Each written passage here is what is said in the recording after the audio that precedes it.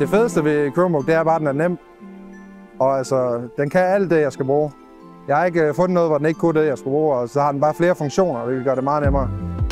Vi ledte efter en pendant til en tablet, som var det, som vi ligesom brugte ude i marken. Og der faldt vi så over Chromebooksene, som jo ligner mere en PC og egentlig virker mere som en PC. Men stadigvæk har den her fleksibilitet, som en tablet har. Den starter hurtigt op, der er ikke så meget med opdateringer. Det meste kører browserbaseret på Chromebooken, og det gør også, at du kan ikke komme til at installere en masse ting, som der ikke skal installeres. Frygten var det nye styresystem i forhold til, at de var vant til at bruge iPad for eksempel. Men det har generelt været meget nemt og ret smertefrit at gå over til den. Og det har været sådan en gradvis udvikling med, at vi startede med en bruger og har nu, lige her de sidste par måneder, har faktisk haft lidt boom i det, hvor vi har sendt en del flere Chromebooks ud, fordi at når andre folk finder ud af, at de andre har det, så vil de også gerne have det. Den skulle have noget batterilevetid, fordi den er jo ligesom i et miljø, hvor der ikke lige er opladet hele tiden.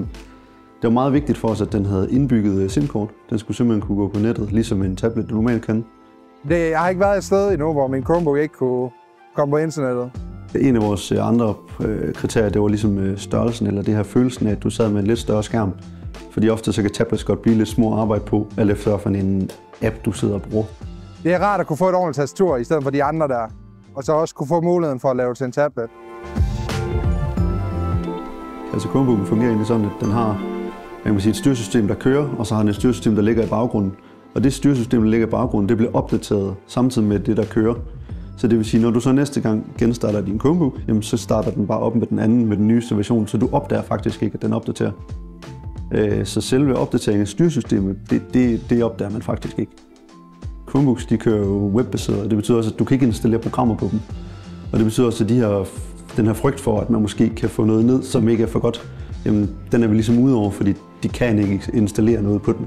Og det er også godt, at vi har egentlig kunne lave et mere åbent device for brugeren, men beskyttet på den måde, at der kan ikke komme til at blive installeret alt muligt, som vi ikke vil have installeret. Jamen, det allerbedste for IT-afdelingen, det er, at de er nemmere for os at styre, og de er nemmere for os at sætte op. Og de er hurtigere for os, hvis den skal gå fra en person til en anden og nulstille den. Og det er faktisk også nemt at komme på dem og lave fjernsupport på dem. Jeg er selv gamer, så jeg har meget med computer at gøre i privatlivet. Så det kunne ikke være nemmere.